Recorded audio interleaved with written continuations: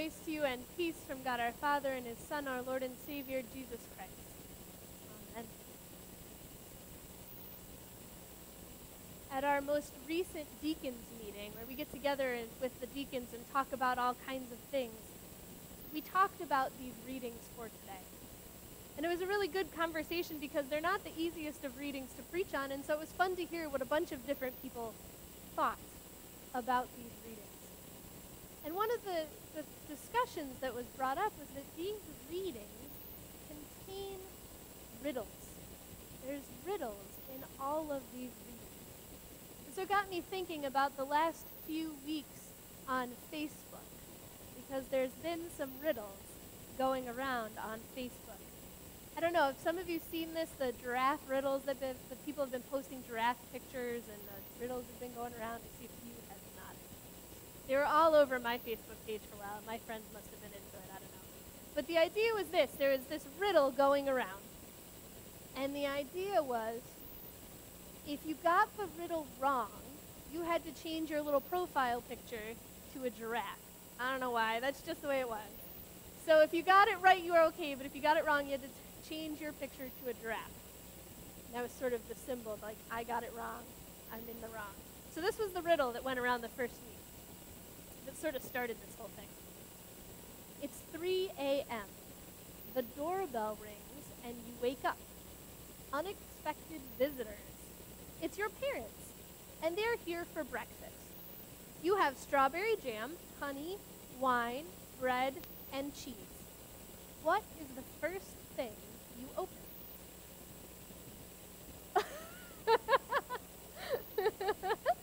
All right, so I've heard it. The door, or there's been an argument. The other answer that people have given is your eyes. First thing you open. Now, there's an argument because in the riddle it says you're already awake. See, Pastor Jeff doesn't like that one. Yeah. All right, so your eyes are the door. The one that went around this week, which wasn't nearly as popular, but they're apparently putting out riddles every week now. The new one from this past week, which I did get right, I was very excited. Goes like this. If a giraffe were to walk into the jungle, how far could it walk? Halfway, that's it. I know, they don't live in the jungle. I didn't understand. Giraffes live on the Sahara.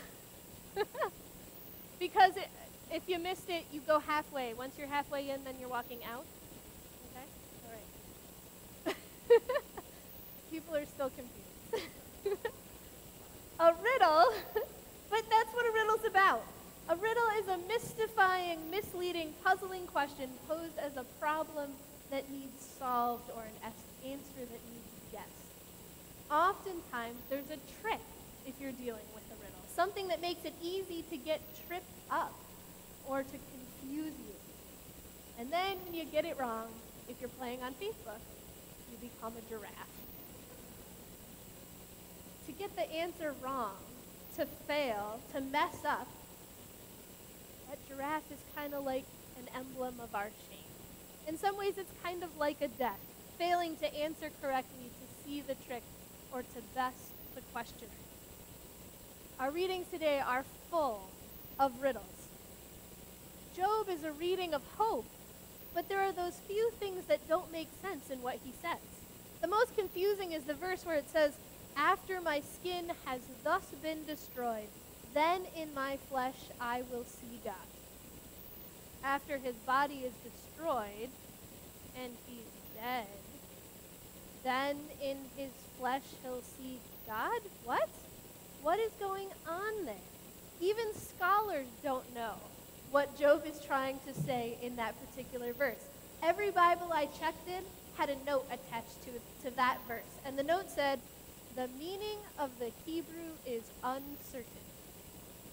Which is a nice way of saying, we're a giraffe. We totally made up this translation. We have no idea what this is really saying. We're dead in the water. We've made it up. I mean, they took a good guess, but they don't know. It's a riddle. It's a puzzling, mysterious problem. And then there's our gospel reading, where the Sadducees create this riddle to try and trap Jesus. They concoct this story about this woman and her husband and his family to try and trick Jesus into agreeing with them about the resurrection. Now remember, to the Sadducees, dead is dead. There is no life after death. And so they tell this crazy, comical story centered around this woman that one commentary I read described as a serial widow, forced to marry brother after brother after brother in hopes of having a child. And the Sadducees challenge Jesus with this riddle and then sit back to watch and see, what will he do? What will he say about death and resurrection? Who will he side with? Will he fail to answer at all? Will he maybe be a giraffe? But Jesus is not a giraffe. Jesus takes that difficult, tricky question, and he does something amazing with it. The Sadducees are looking to stump Jesus with this story that's based on the law that they follow. But they've twisted that law so much, they've come up with an absurd way to talk about it. They have, in essence, shown, in some ways, the rotting, decaying, dying side of the law. To them, that says dead is dead. But Jesus takes their trick question and turns it around with truth. Jesus takes the law that they are quoting and instead talks about life. Jesus answers the Sadducees in three ways. He actually answers three questions, two of which they sort of ask and one which they don't. First, he answers their question about marriage and resurrection, which is the surface question. And he says, people will not marry or be given in marriage in the resurrection. So he answers their question. Then he answers their real question, which is does he believe in the resurrection or not? And he says, Moses clearly proves that the dead are raised to life. Jesus says, yes, there is resurrection. And then he goes one step beyond their question, and he refocuses them on truth and on life. Jesus says, God is a God of the living, not of the dead, for to him all are alive. Jesus tells the Sadducees, dead is not dead. In God, dead is alive. Wow. Think about that. In God, dead is alive. Isn't that amazing? We have places in our lives where we have things that are dead or dying as a part of our existence. It might be a relationship we're involved in that's withered in some way, where we can't stand to be around someone anymore, or where we find a cold shoulder when we try and reach out. Perhaps we see death in our own actions. We notice that we have hurt others or ourselves, that we can't even live up to our own expectations for ourselves, let alone God's expectations for us. And maybe the death in our lives is a real physical death. Perhaps we face the disintegration of our body through age or disease, or we know someone that is facing death. There are so many ways in our lives where we are faced with death in one way or another. Places where we can see our life crumbling in certain places, where we watch as something good rots and decays, and we can do nothing to stop it. But Jesus answers the Sadducees' decaying questions and dying belief with words of hope for them and for us. God is not a God of the dead, but a God of the living. God is the God of Abraham, of Isaac, and of Jacob, men who had died long, long ago. But God is their God, and God is a God of the living. And so God must have made them alive. God is in the business of making what is dead alive.